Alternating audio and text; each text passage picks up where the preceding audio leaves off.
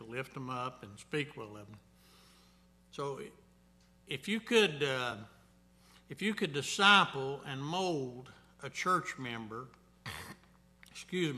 what would you want them to be like? And that's a thought to just let run through your mind. If you could disciple somebody, then what would you want them to be like? How would you want them to turn out? That's what we do with our kids, don't we? We disciple them, and train them, and teach them. And so how about in Acts 4, run into a fellow I mentioned earlier a while ago called Barnabas, And if he lived in our day, we'd probably call him Barney, instead of Barnabas, So everybody call him Barney, And when you think of Barney, who do you think about? Somebody tell me. Huh? I can't hear you. Everybody's talking at the same time. Barney Fife, yeah. Deputy Barney Fife. That's who we think about, ain't it? Barney Fife. I worked with a guy's church department, Jim Hagee, and he played Barney a lot. He's a little short guy, and he's as wiry and as cocky as they come, and just bounce around all the time, and he's got that kind of whiny voice, and he had an old 61 Ford, black and white with a bubble light on top of it. Still got it. It's set there on Center Street. You can see it sitting right there behind his house. And he played Barney a lot, So he was a funny type of guy, an encouraging type of guy, And so Barnabas here he was named Barnabas there, and the name means encouragement. Actually, Barnabas wasn't the name that his parents had gave him. The Bible says he was called Joses. But the apostles looked at the man and they named him Barnabas. And the name Barnabas means encouragement. That's what it means, encouragement. And the Greek word that we translate encouragement or consolation is the word parakletos. And that's the Greek word, what it means. And you see the word parakletos, then you go to John 14 where he's talking about the Holy Spirit, and the Holy Spirit is called parakletos in John 14. And John 14:26. It's the same word. So here's a man who does for others what the Holy Spirit does for a child of God. And Jesus told us in John 14 there that the Holy Spirit, that he would come alongside us to encourage us, to comfort us, to give us hope, and to get us on our way. The disciples were worried when Christ said he was going away and he was leaving, and Jesus said, I'm going away, but he said, I'll send you another comforter. The word another means one just like me. You'll be as comfortable with him as you were with me. And because the Holy Spirit was one of the Trinity and God himself too. So the Holy Spirit there was an encourager there. So we'll look at 5 ways here very quickly, when we talk about encouraging people. How to encourage your neighbors, your friends, your classmates, your teammates, your fellow believers, people you meet wherever you go, to be an encouragement to them, The greatest way to start a conversation there is start out by being friendly with someone, shaking their hand, how you doing, be an encouragement to them there. You'd be amazed at the doors it'll open for you to witness to people and tell them about Christ, And so number one, you can encourage others. You can encourage others by practicing stewardship in your life. We're looking at Barnabas here and some things that he did there. Now, Barnabas had some land in Acts chapter 4, the latter part of the chapter. You can read about it there. And he sold it, and he brought the money and laid it at the apostles' feet in verses 36 and 37. He talks about that story. In a time of persecution and poverty in Jerusalem, he had much to give, and he sold that property, took the money, brought it to the apostles so the apostles could distribute it out to the families and people in need there. So stewardship is a good way. People that are faithful in their tithes and offerings in church, that's stewardship, The money comes in, the money goes out, and supporting missionaries, helping people, doing good things for a lot of people. Furnishes a building, lights, heat, air, and all the facilities and things that we have. Stewardship does those things to make a place for people to come. And when we give to other people, individually to help those people out, that's part of stewardship too. When you see someone that has a need, you try to meet that need. Over in 1 John, the Word of God tells us there about meeting those needs. And when we see someone that has a need, we try to meet that need and try to help those people out. It's a great blessing there. You'll never outgive God there. And because you'll always get more in return than you ever gave when you give in the right way, in the right mode for the glory of God. And it's a great blessing there. So he saw others had needs, and he moved to meet those. The second thing there is, the way you encourage others is by extending friendship to people, being friendly with people. And you can look forward in Acts 9 there when Paul, right there at Acts 9, prior to that, he was going to arrest people is what he was doing. And that's when God struck him down to the ground and dealt with his heart and life there, and Paul became a Christian and was saved. You see him later on in the end of chapter 9 there, preaching Jesus Christ and him crucified, that he is the Messiah and the Savior there. And Paul began to make friends and fellowship and draw people to Christ there, and God used him there in a great way there for the church. And now he was preaching about the one that he was trying to have people put in jail for talking about. He was an enemy, but now he was a friend. When other believers there feared him deeply, when they knew he was coming, they were in great fear. And then after this great change in his life, after he was saved and born again, then they began slowly to let him in, and he became one of the best friends they ever had there, When someone gets saved, or new people come to this church here, and we need to let us show them love and friendship. Now, about each Sunday, there's someone here that's new, that's visiting. Just about every Sunday, I've noticed. And people need to go to those people and let them know that they appreciate them, thank them for coming, and hope they enjoy the service here. And there's people in our church that's never went to anybody to shake their hand. Just never make it a point, If you came somewhere and visited, and about everybody in here sometime or another, when they were looking for a church, was visiting a church, And if nobody spoke to you, nobody shook your hand, and nobody said howdy, you probably wouldn't come back, would you? I wouldn't. Matter of fact, I might not even stay till the service is over. I'd just get up and leave. But showing kindness and friendliness to people and making them welcome has a great impact on people's lives there. And so we all need to make a point of that, to look around, Not only people visit for the first Sunday, but there's people that's been coming here for months and months and months. And there's many people in the church, and everyone went up and said howdy to them, And that's not showing ourselves very friendly, is it, Jesus said if we want to have friends, we must show ourselves friendly to people and be friendly. And I've never had a problem personally, since I've been an adult, of talking to people, just going up and striking up a conversation and talking to people there. I enjoy that. So you can be friendly. That's a good way to be an encouragement to people, Show them some kindness there. The third way you can encourage others is by building partnerships with people there.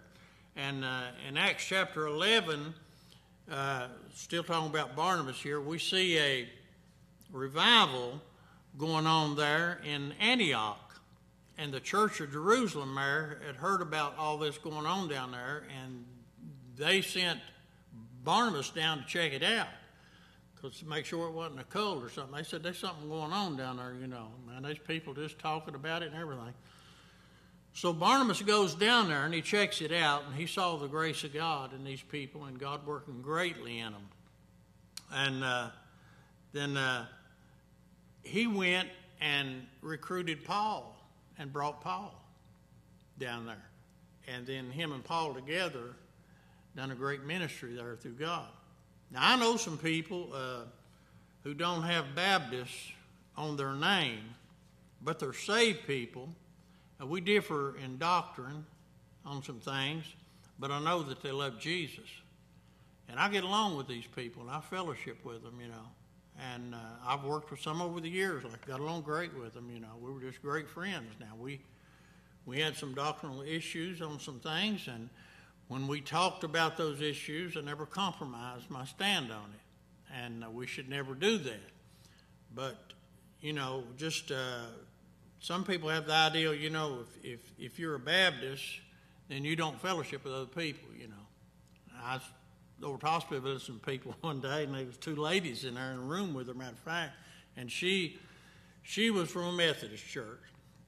And I was talking to her as a family member or somebody here in the church. Can't remember exactly who it was now, but the two ladies there with her, you know, they were talking to her, and she told those two ladies, she said, "It's Mr. Malone here." He said he goes to Holy Mountain Baptist Church, and they said, "Well, we'll forgive him for that."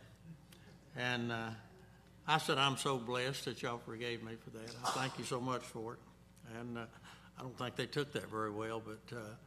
Anyway, before I left her, I had them laughing, and she was laughing, and I was laughing. We was all having a big time, you know. And once we got to laughing and talking, then I got to inject a clear presentation of the gospel of Christ to them, you know. And they thanked me for that, you know.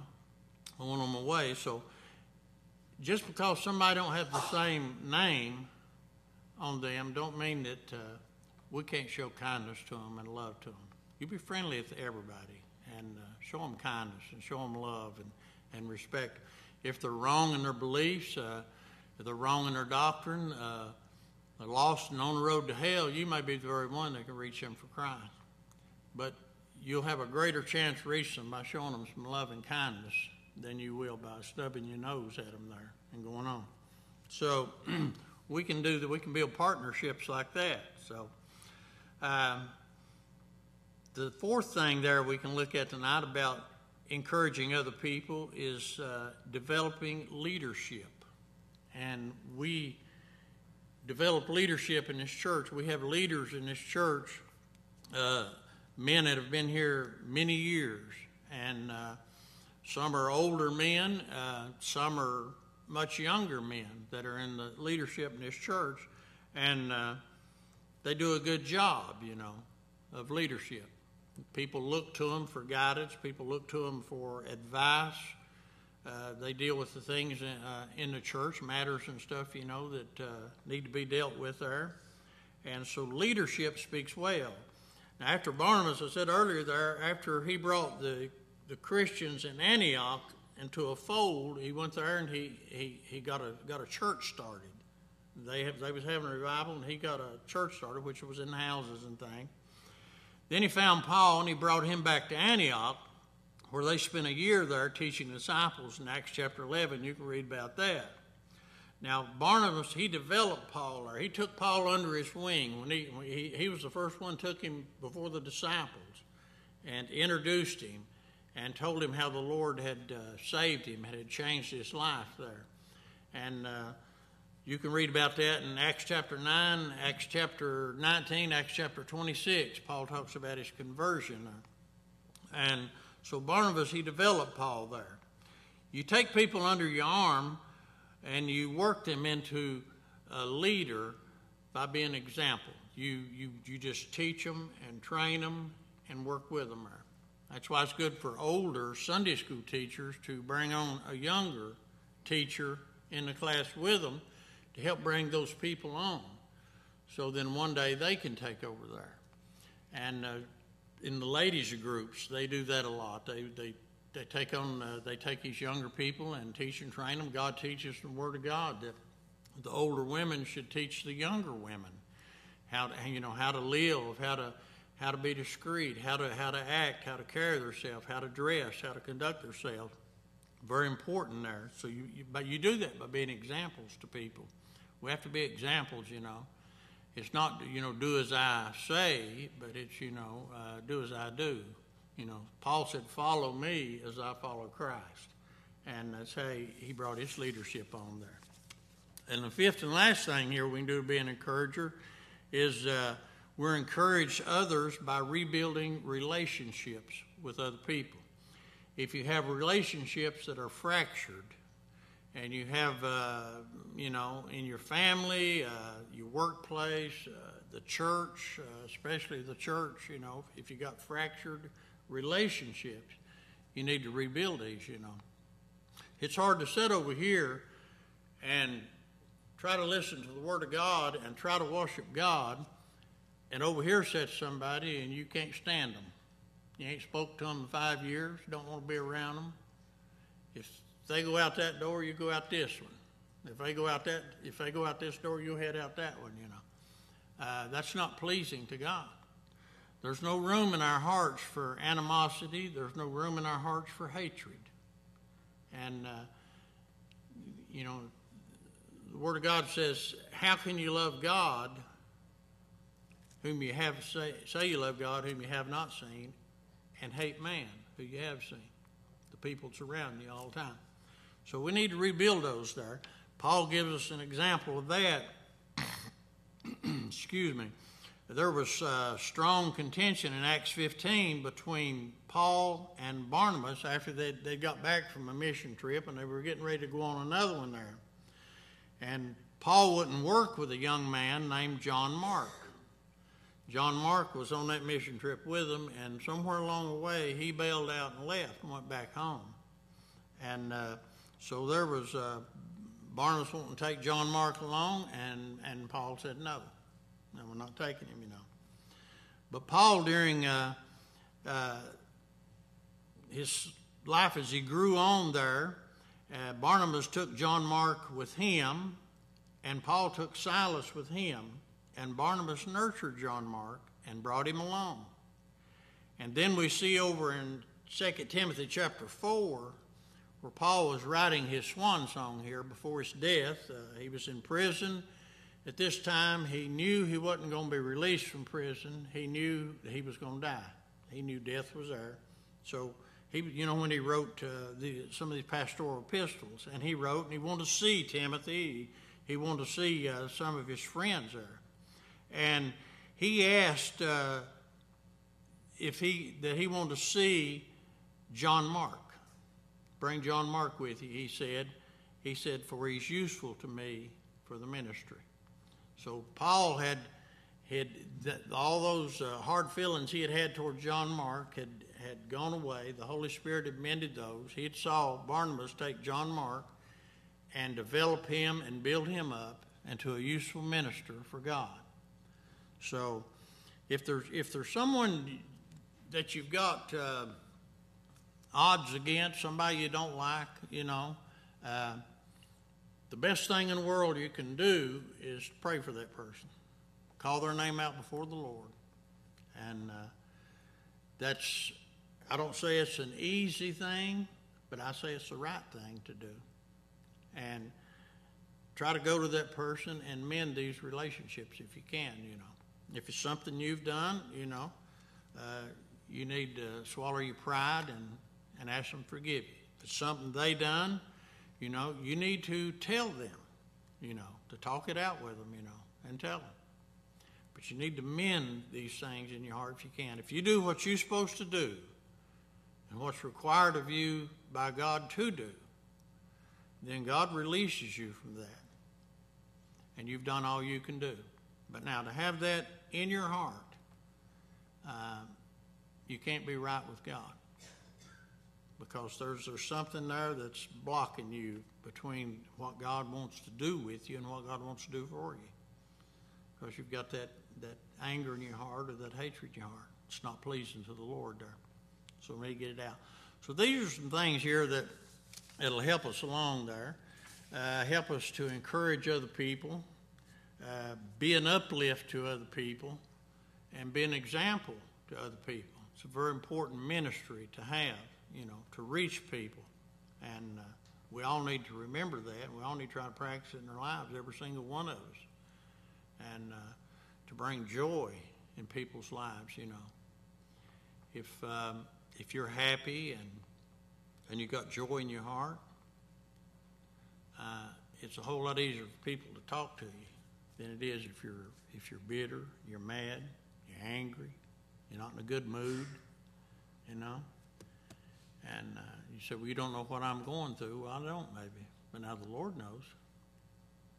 And I'm telling you what God's Word teaches us is to show kindness and love to people. It's very important to reach people. And we'll reach them that way too. We sure will. All right. Let's bow our heads and pray, and then we'll go to the prayer side, and while Aaron's getting us changed over there. Father, we thank you for your kindness and love. Thank you for the privilege tonight to stand, and I thank you for your word and your word of encouragement, Lord, the encouragement that comes from your word as we read and view in it every day and study and see things. We see things where we're wrong, and we ask you to right those, Lord. We see ways in where we can be a better light to people. We ask you to help and strengthen us there. And we see ways where we can be a better testimony in places we work and places we go to and in the church we serve here, Lord. And we ask your strength there. Now we thank you and we love you. Thank you for the people that's come this way tonight. We praise you for them in Christ's holy name. Amen. Aaron, tell me there when you get